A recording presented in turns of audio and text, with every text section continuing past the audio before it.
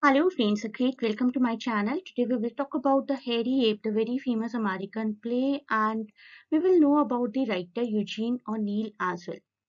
Please take down all the notes, and these notes will really be helpful for any of your examinations, be it objective or subjective. A very great achievement, Nobel Prize goes to his credits, Eugene O'Neill, born 1888 and died 1953. Russian playwright Anton Chekhov, Norwegian playwright Henrik Ibsen, and Swedish playwright August Strindberg. These people are known to popularize realism, and the credit to make realism popular in America goes to Eugene O'Neill. In 1920, he received the first major success with his play Beyond the Horizon, which won him his first Pulitzer Prize. He has won Pulitzer Prize for the 3 times. He won his second Pulitzer Prize 2 years later in 1922 for his play Anna Christie. So, as I was telling you, he has won the Pulitzer Prize 3 times. First for Beyond the Horizon, his beginning play, his starting play, and after his death, he also received the award for his best known as and most often produced work on the stage, Long Day's Journey into Night. It was published 5 years after his death and had its world premiere at the Royal Dramatic Theatre in Stockholm, which is the capital of Sweden.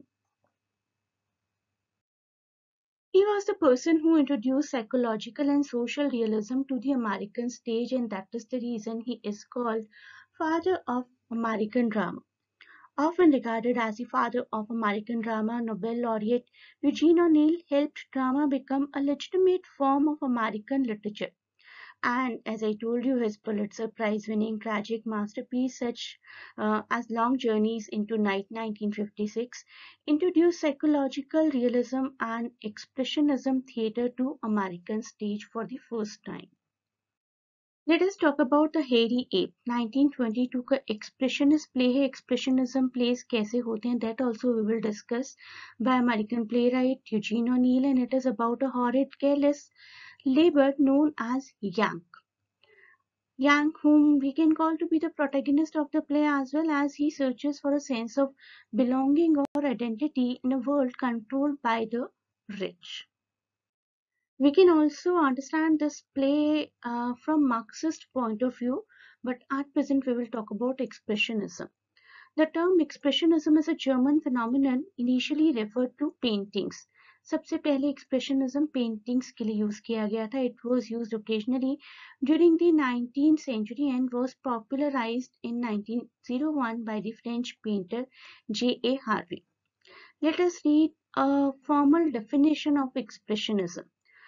Expressionism is a form of composition and stagecraft through which the wishes, fears, and obsessions of the human psychology are made audible and visible.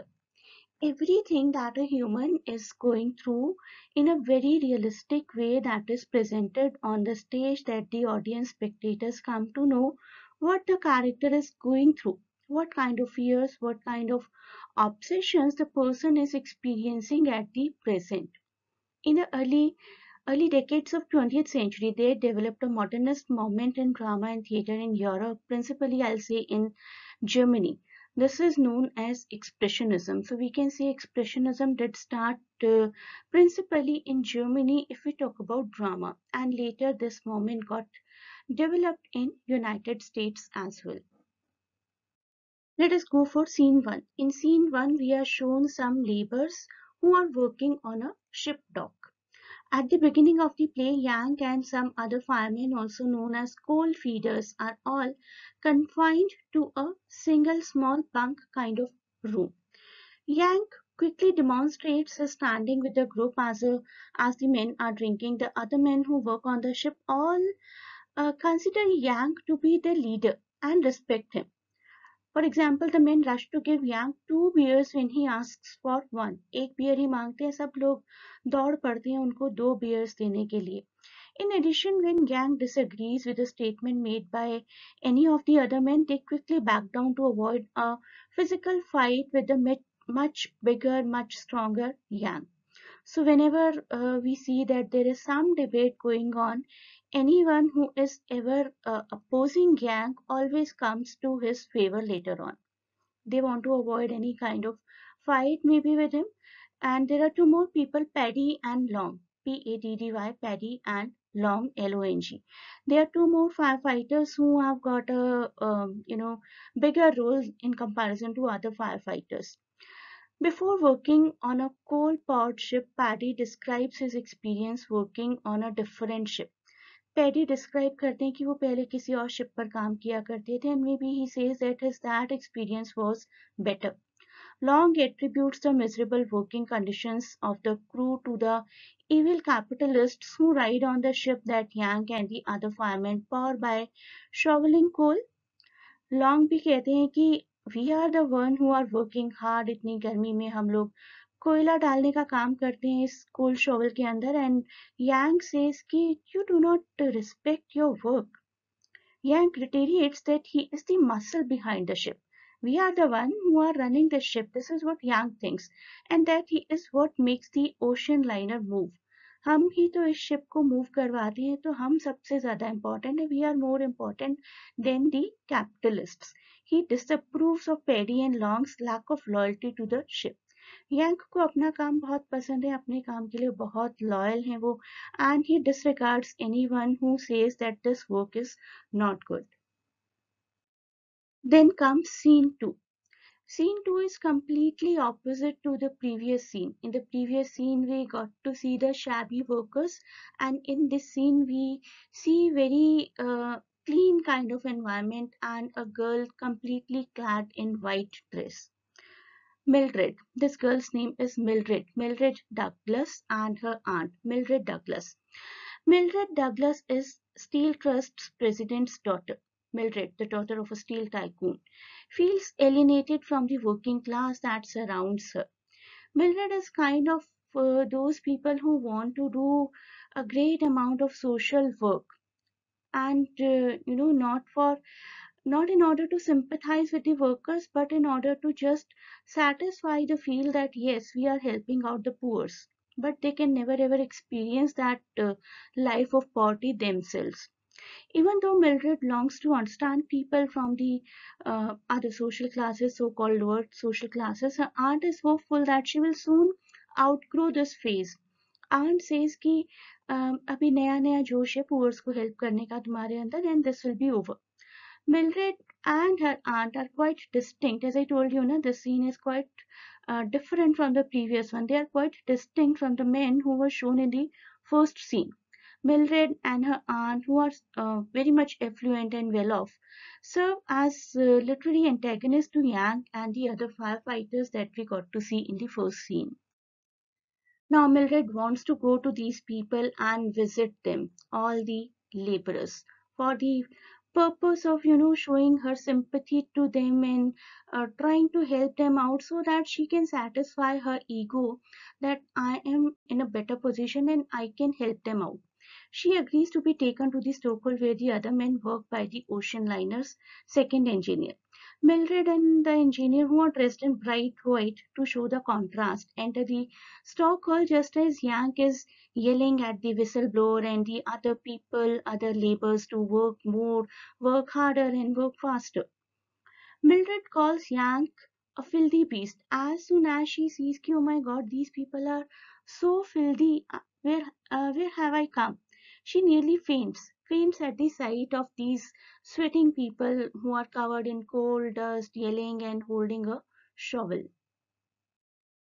Here you can see the contrast, completely dressed in white and completely dressed like a conventional labor, filthy, if we say filthy and sweating profusely. This is what Mildred cannot tolerate. She has a feel of disgust and calling Gang a beast. She goes from there. You remember the scene one when Yang was so proud that we are the one, laborers are the one who run the ship. But now, he's encountered the reality. Gang enters a trance-like state as the result of Mildred's reaction to him. Gang is attempting to be enticed out of the state by the other men. All the laborers are discussing the kind of reaction that was given by Mildred. Mildred called them, specifically Yang, a beast. And Yang declares that now she will be the target of his vengeance. Before the conclusion of the scene 4, we come to know that Yang thinks that he is going to attack Mildred, but then is restrained by Paddy and Long. Yang अभी तक दुनिया को अपनी नजरों से देखते आए. And when Yang and Long arrive on Fifth Avenue after getting off the ship in New York, Yang encounters multiple Mildreds. By this term, we mean that he gets to see so many people who were astonished to see the filthy appearance of Yang and Long. Yang asks Long to take him back to the ship as he is surrounded by shops and clean streets that he has never seen before. He is not at all habitual of this kind of neat and clean environment. Long, on the other hand, keeps making Yang mad about Mildred and how she treated him on that ship. Yang tries to catch the attention of the wealthy people walking by in the middle of Fifth Avenue, and Yang receives no attention at all as the population over there continues with their day. Yang here, is completely full of revenge and he wants to attract everyone that they should also say something to him and he should, get the chance to take out his anger. He tries to stop a person at Fifth Avenue from moving forward, from entering into a bus, and all he gets is a very civilized kind of reply, beg your pardon, kind of. More people pass by, he keeps on being treated as if he does not exist.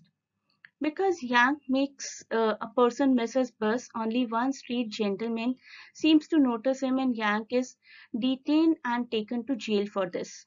So Yang was trying to give trouble to many people on the street, and he is detained and he is taken to jail.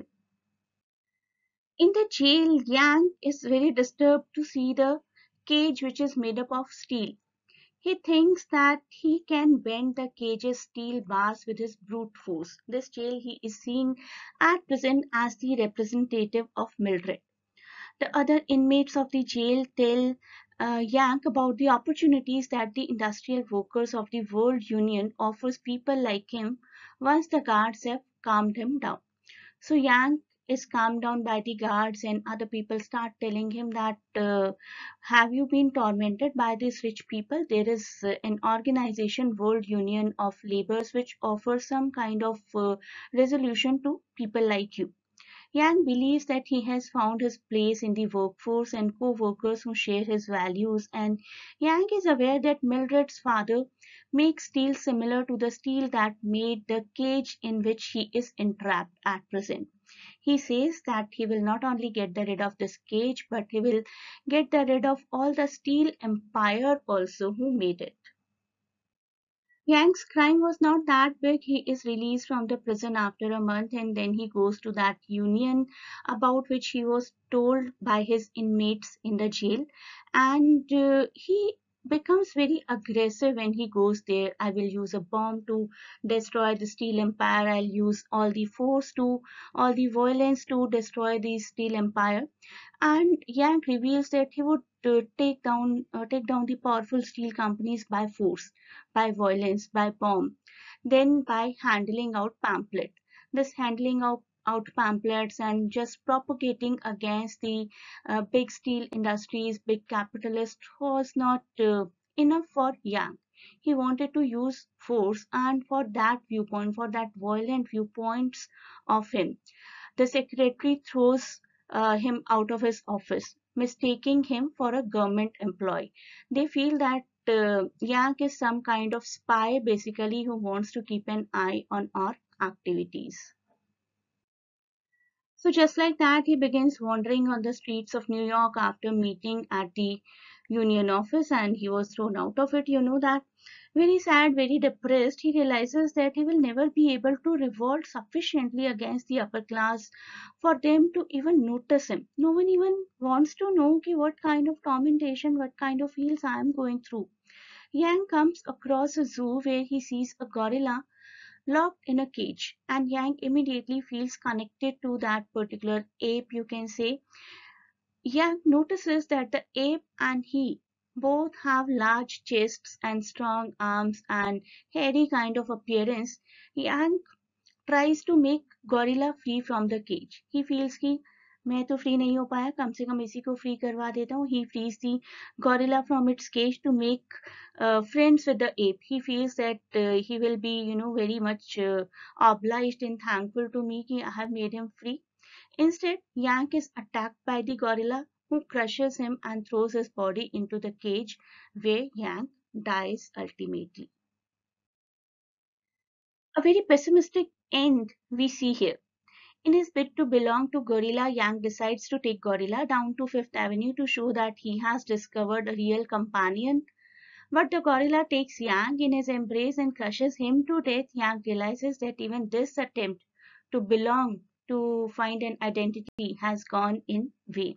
He instantly collapses and dies in the cage. When I read this play, The Hairy Ape, for the first time, it did remind me of Modern Times by Charlie Chaplin. If any one of you have watched it, you can also find out the similarities. That is a masterpiece and a mockery on industrialization and technological advancement. You must go for it. Let us come back to the topic. The Hairy Ape's overarching theme is the impact of industrialization and technological advancement on the worker, on the mind and soul of the workers, I'll say.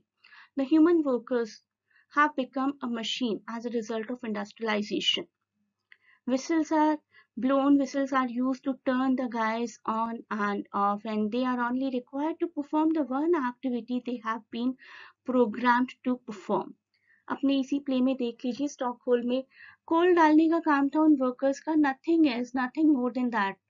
How monotonous. अगर हमें कोई पूरा दिन के लिए काम दे कि एक स्टॉक होल में बस कोल डालते रहना using a shovel, how boring that will be. And this is what these laborers were doing, and other laborers also are not any different. So we can see कि किस तरीके का इम्पैक्ट आता होगा उनके दिमाग पर, उनकी पर्सनालिटी पर, उनकी सोल पर, जब वो एक ही काम को एज पर दी प्रोग्रामिंग करते रहते हैं, विसल्स की आवाज़ पर ही रिएक्ट करते हैं. उनकी लाइफ, उनकी खुद की पर्सनालिटी, उनकी खुद की आइडेंटिटी कंप्लीटली लॉस्ट हो जाती है because of the industrial and technological advancements. So that is it for this part of the video. I hope this whole detail will help you out to form a beautiful answer in your exams, be it subjective or objective, as I said in the beginning. You may join the classes to cover the topics in detail. Can click the link in description to get connected to us for your admission. Thanks for watching. Best of luck for exams, and please do not forget to share and subscribe the channel.